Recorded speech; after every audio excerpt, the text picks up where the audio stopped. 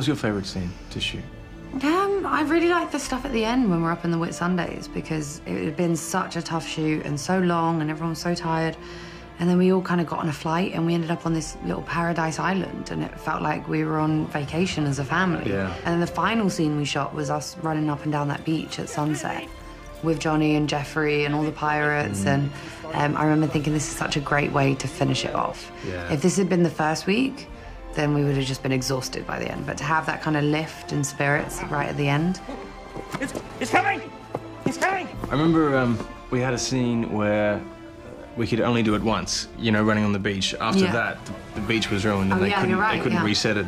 I remember thinking, what a fantastic way to finish a movie, you know, with one take. I remember thinking, like, this is it, you know. After this, we can't do it again. Literally the finish line. Like, we're running towards the finish line.